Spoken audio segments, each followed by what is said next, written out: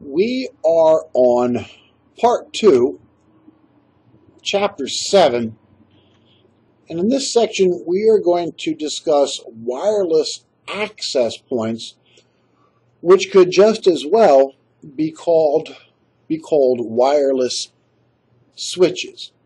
As you know, in Wi-Fi, a workstation with a wireless network interface card can connect to a wireless access point, or the wireless network interface card might be built into the motherboard of the laptop.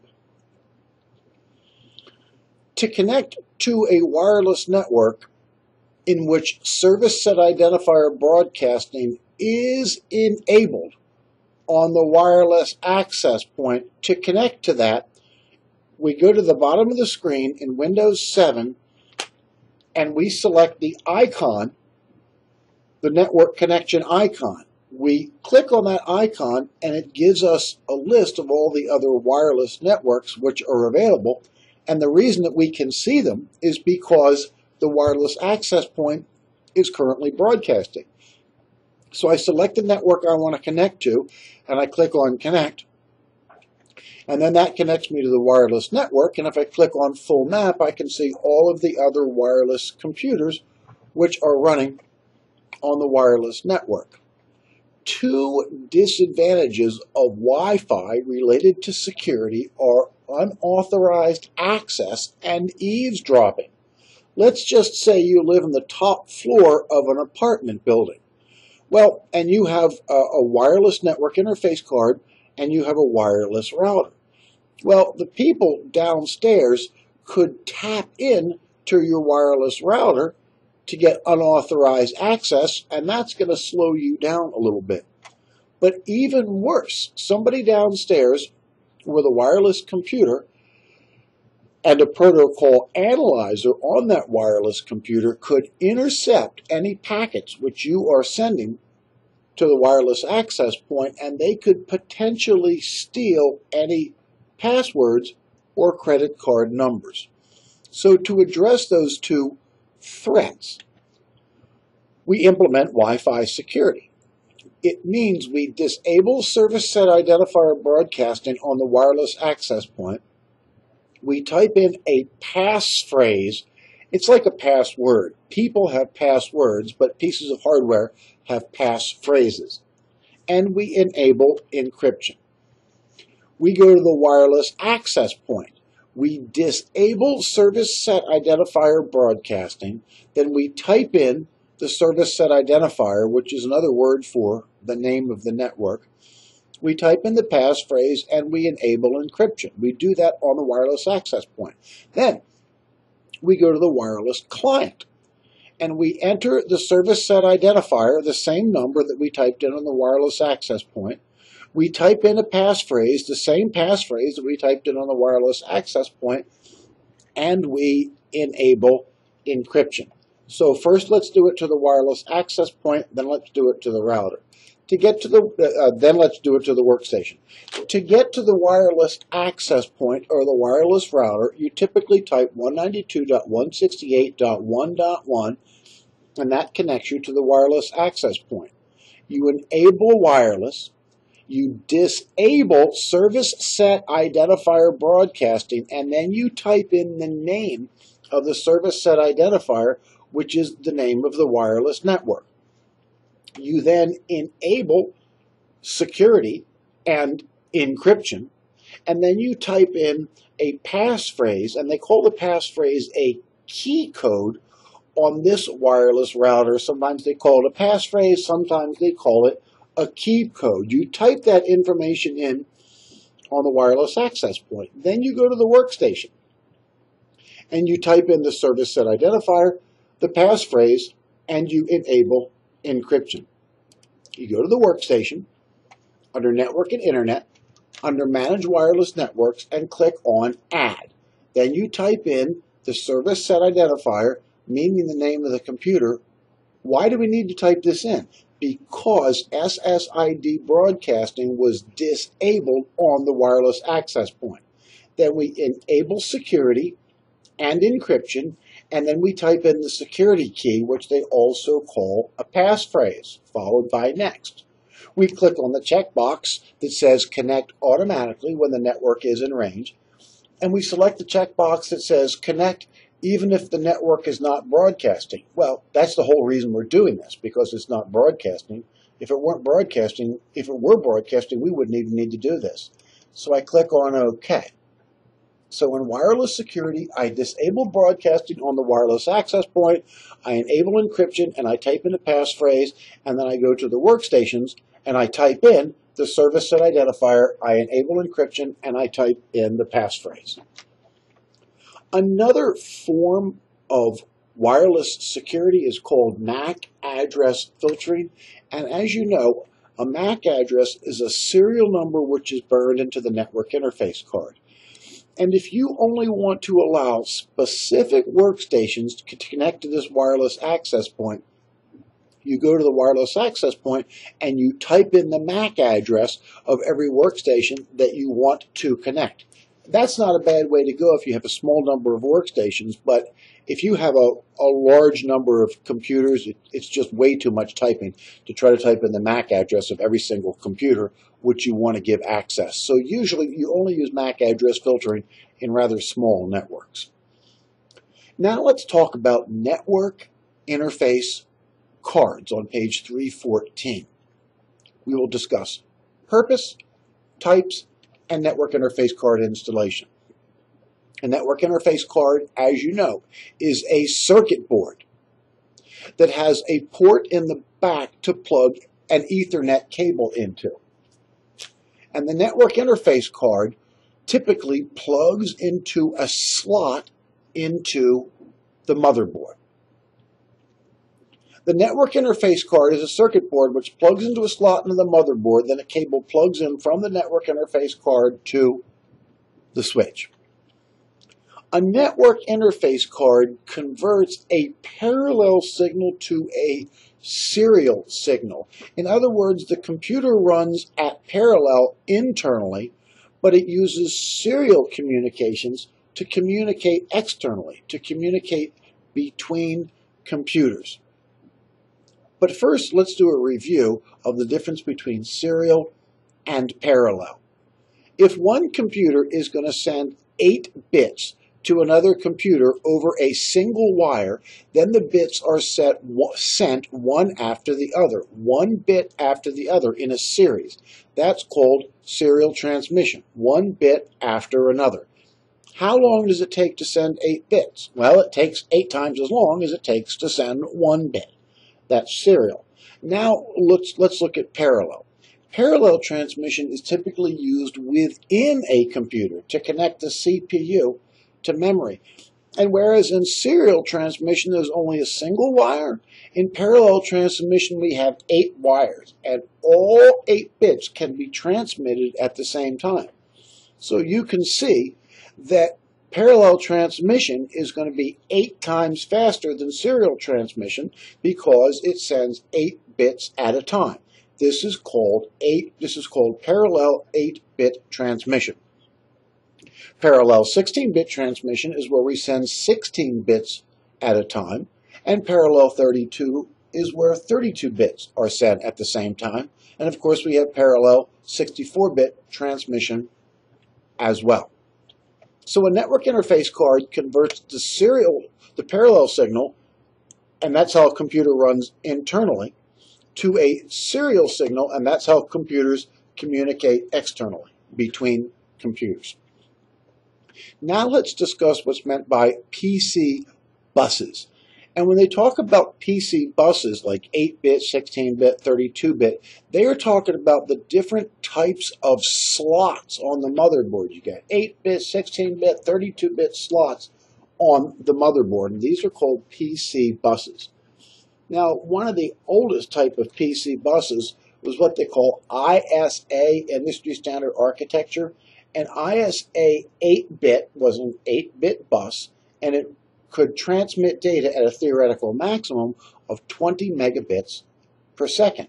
ISA 16-bit was twice as wide, and it could send data through at 66 megabits per second. Wait a minute, that's not twice as fast, that's 3 times as fast.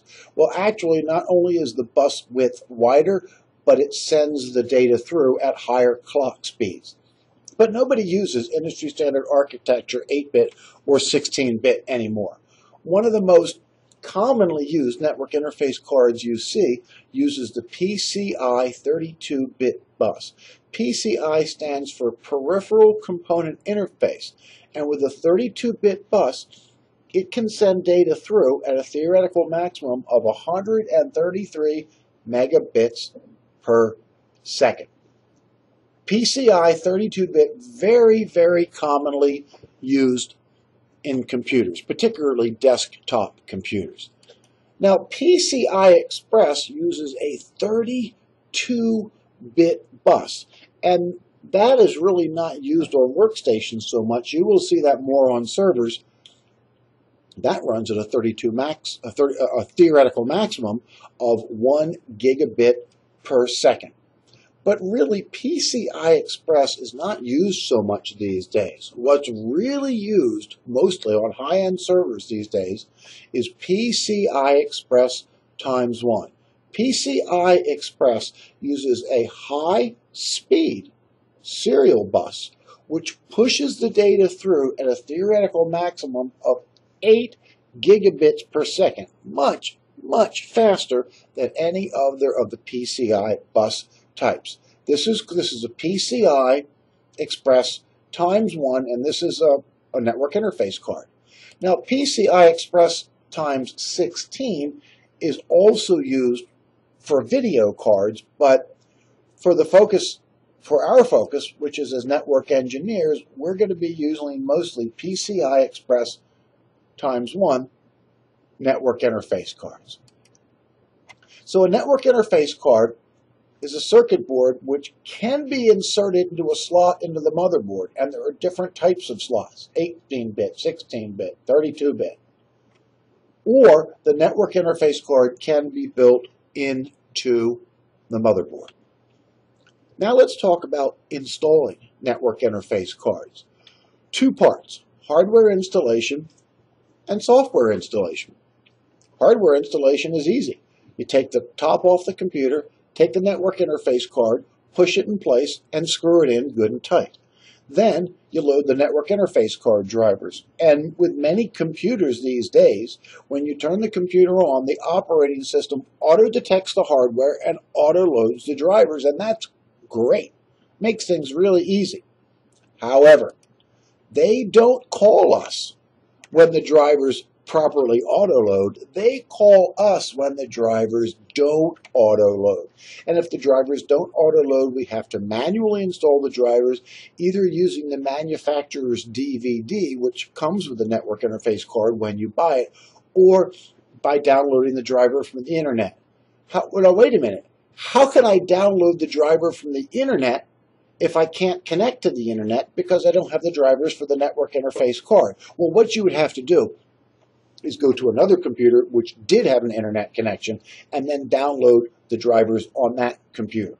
So what we do, to download the drivers from the internet, you go to the manufacturer's website for the type of computers that you use. At CCBC, we use a lot of Hewlett-Packard computers, so we go to hewlettpackard.com and we select support and drivers.